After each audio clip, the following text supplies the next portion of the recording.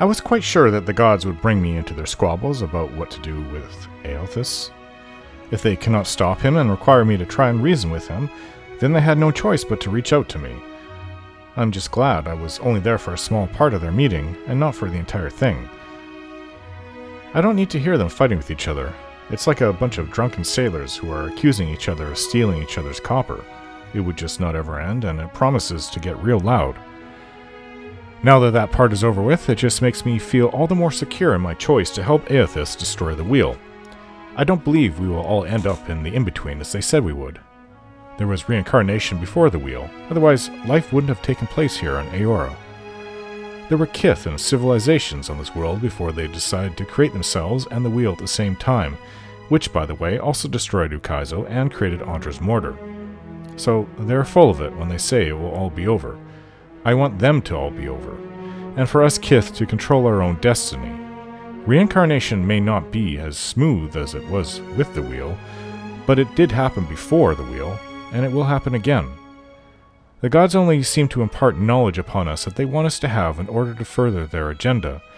If we knew all that they knew, the entire world would be different overnight. We don't need them, but they need us. That much is clear.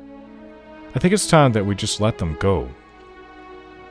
Here, back in the real world, on some isolated reef full of crashed ships, I have an island to explore. So far, it's kind of like the old city under Nekataka, a place of undead. I always seem to find myself in these kinds of places.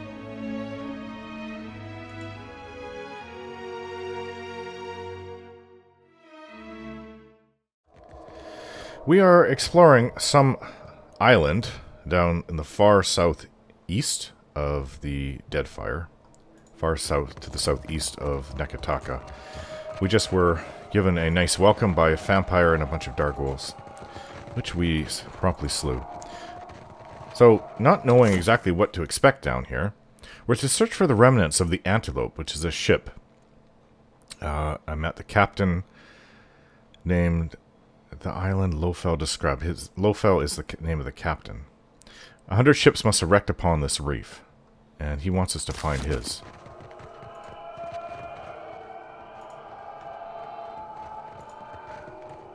Okay, so we were heading west towards his boathouse.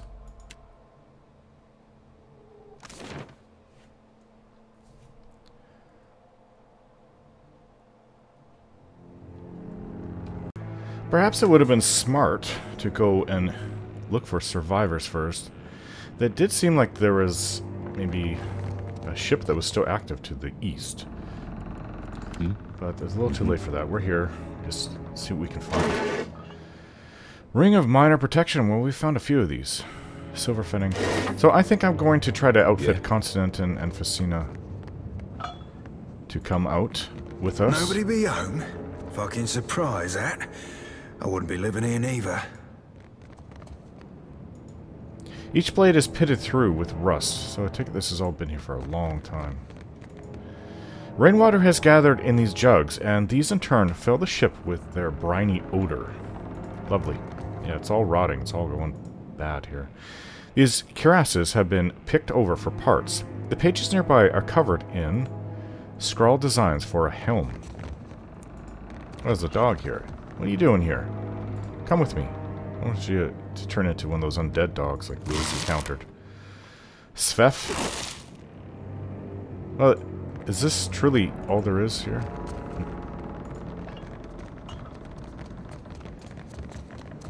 Maybe somebody else on the island will want us to come out this way for some reason again. But this is all we've seen, so... let's go to this other place. Take us almost 2 hours to get over there, walking around the wharf that they've made. People who have been stuck here, they couldn't fix their ships up, so they made wharfs. Yeah, some survivor. Up on the balcony, a tall, lanky figure waves frantically for my attention. That done, he ducks down again behind the railing. It is not an effective hiding place. Oh, there's some survivors here, but they're not alive. Skeletons. This is supposed to be like a tavern? I think I'm dreaming. Huh? This is a very bad dream. Plus, look at the floor. It's all full of blood. Yeah. Well, I guess we'll have to be careful while we're here. In places I come to see. Sure. I tell you. What's in here? Palm slats. I do hope we're not on the menu. Yeah. Well, that's what I was thinking. Do you speak, skeleton? Just stands there. Just arrived? I'll wager you've a thirst. Yeah, well, not for blood. Oh, there's a woman, a kith, upside down. What's going on here, ma'am? Drink, sir? The man at the bar goes about his business in merry defiance of the fact that he appears to be semi-decomposed. Behind him, a dwarf hangs upside down over a barrel. Blood streams down into the bucket from a wound in his wrist. From time to time, the dwarf twitches feebly. Ain't got much on the menu, truth be told, but an ale ought to hold you over until Zolka and her people turn up with supplies. Then you can enjoy the catch of the day. Oh, there's the dwarf. There's a woman. And a dwarf there. Here, newcomer. First drinks on the house. He pours from a nearby pitcher, filling a goblet with an unmistakable red liquid, thick and dark. The coppery odor hits my nostril with force. The barkeeper slides the goblet across the bar towards me. Ugh. Are you mad? I'm not drinking blood. What? How dare you? My ale's the best in the Deadfire. The barkeeper snatches back the goblet, fixing a scowl on me that's all the more horrific for his grisly aspect. Okay, well, I feel like slaughtering everything that's here. These people need to be freed.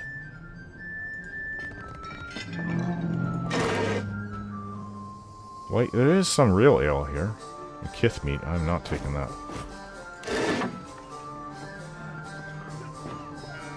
Okay, well, this undead thing upstairs, Darghouls as well, not just skeletons.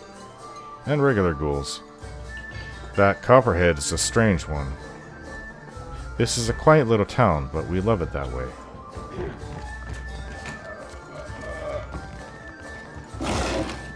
Mariner's porridge. Copperhead. You're Copperhead. Good, good. I thought for sure you'd wander off. Get yourself into trouble. I feel like causing trouble here. The man before me, or creature, perhaps, as his skin is as grayed and withered as that of the other patrons, wears a helmet 2 sizes too large for him. It tips from side to side as his head moves. I'm Copperhead. That's what they call me. Friendly nicknames. You know how it is.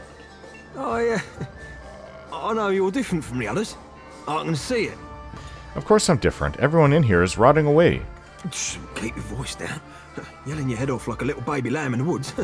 Might as well be hollering, eat me, eat me. Wait, why is the lamb in the woods? Adair glances back at me with a scrunched face. It's not safe here. Not where everyone's looking, listening. I have a house, out on the outskirts. They don't mind me keeping to myself. We can talk there.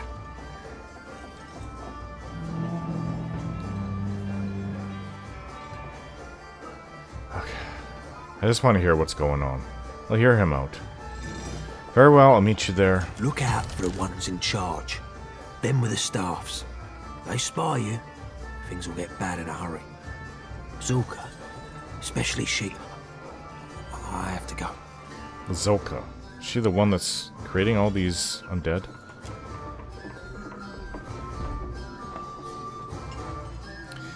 A woman strides into the tavern, bearing a staff whose ornamental head glows with arcane energy.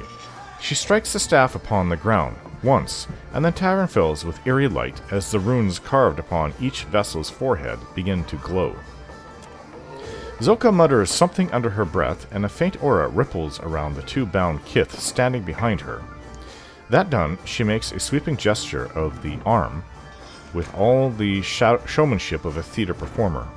Menzago has brought you a feast, my friends. Livestock and game. Tonight, we eat well.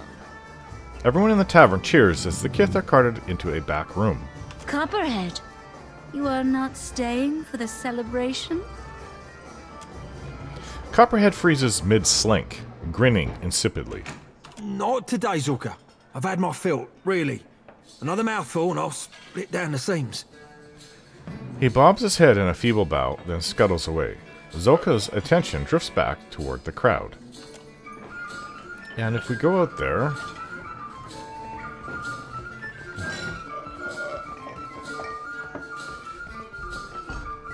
We got trouble, folks. Zulka's there. We'll have to sneak if we want to get out of here without a fight. I'm curious to know what Copperhead had to say.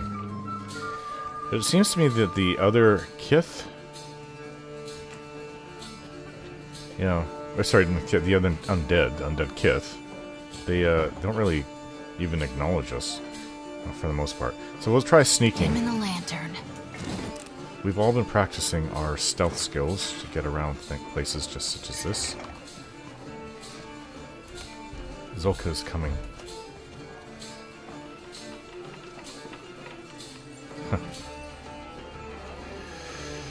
When Zulka moves, go, go, go, go. Oh, Zulka's now staring over there.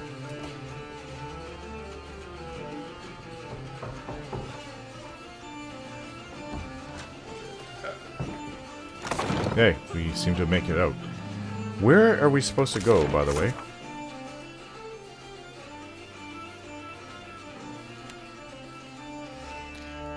Dwelling at the outskirts of town to the west. So it must have been the place we just were. Boathouse. Hope so, or it could be the Sea Lash Crypt.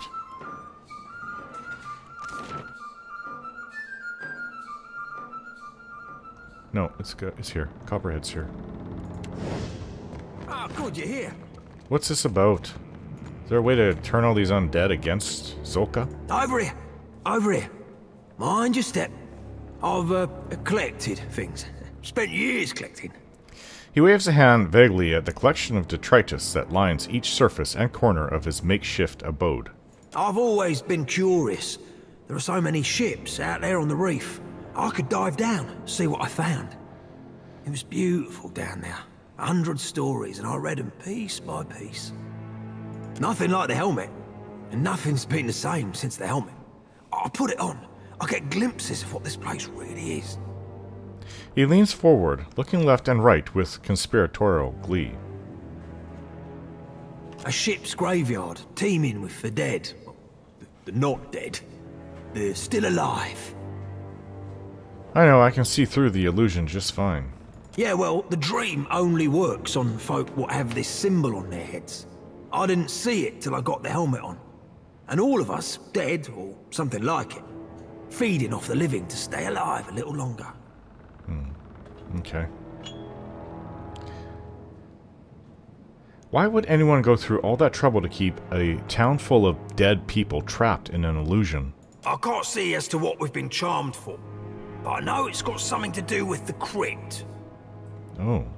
That's where Mentzago is, the man in charge of this place, and where Lucia Ravan's old keep used to be. Lucia Ravan's.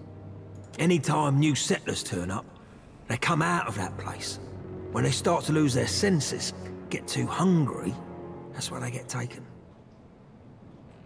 The strongest get fed to Mentzago's most loyal servants, the protectors.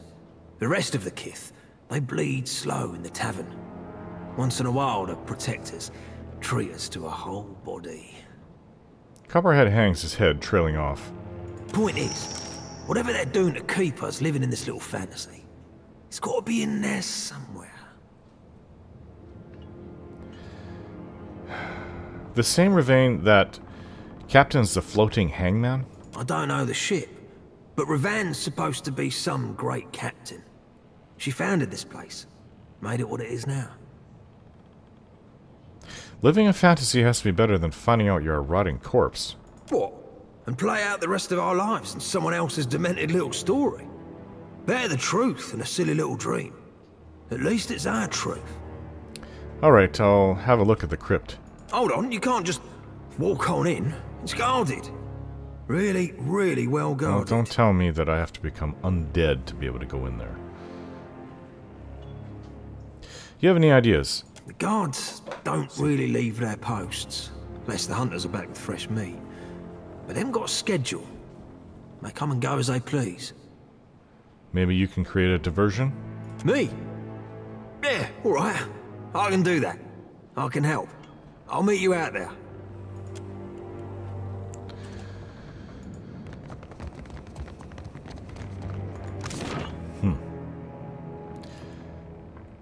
So, we're to go to the Sea Lash Crypt, huh?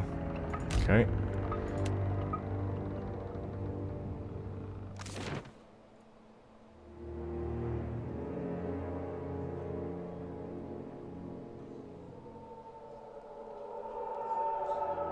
Hey, down there. I think I got turned around. It's the weirdest thing. You all look like corpses. After him.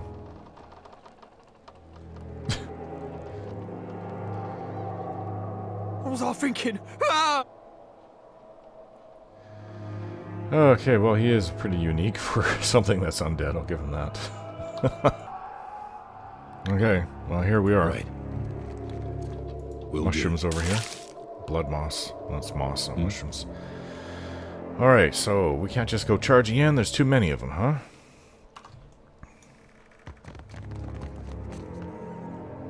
Maybe we can try sneaking. Nice and slow. Where is Copperhead? We're not alone. I see. It's a vampire.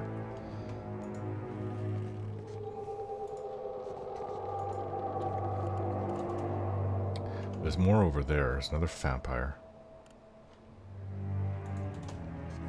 Foes ahead. Just Kill it fast.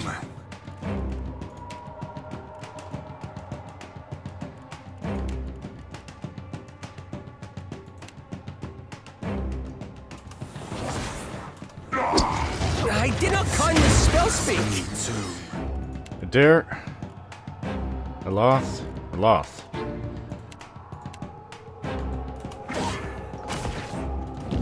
Come on. Yes.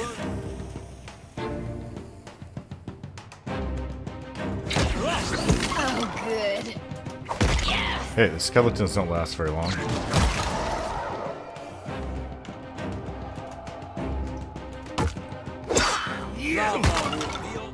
Basically one hit. Okay.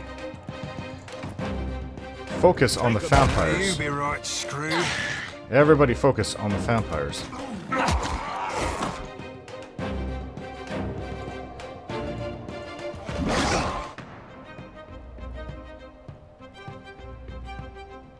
Let's see.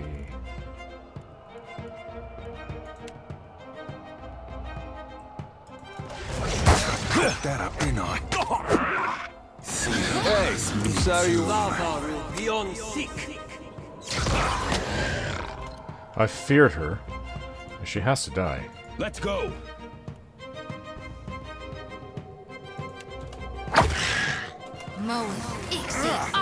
Lava will be on sick. Okay, I've distracted a lot of these dargholes. Or ghouls, owl ghouls.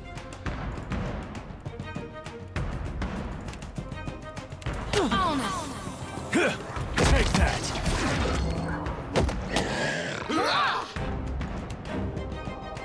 Okay, so there's one full vampire with basically unhurt. You won't show him the whip feather yet. Try to stop her in time. Trap her in time so she's out of the fight for a little bit. Okay, one vampire left. There's a darghoul, owl ghoul left. We focus on one at a time, we'll bring them down fast. Dead. Take him down. Next one. This one's still trapped in time. Now she's back. That didn't last very long.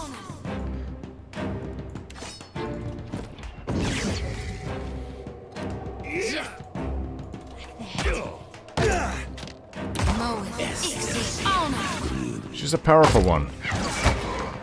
I hit her and I get knocked back.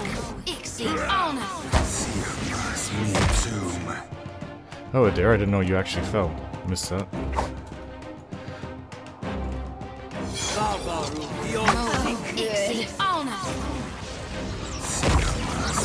consume. Lava beyond sick. Okay, that's just nasty. I really hate those tentacles.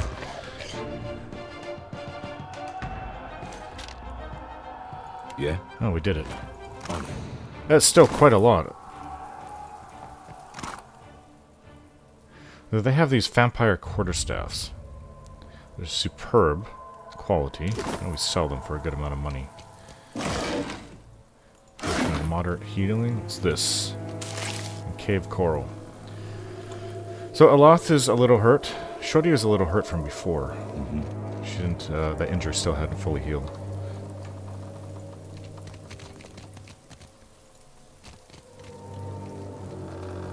It seems we can go in now.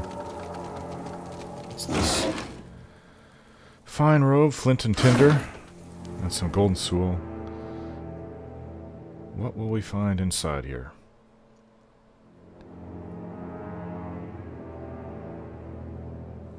Who knows, but we will have to start searching this crypt.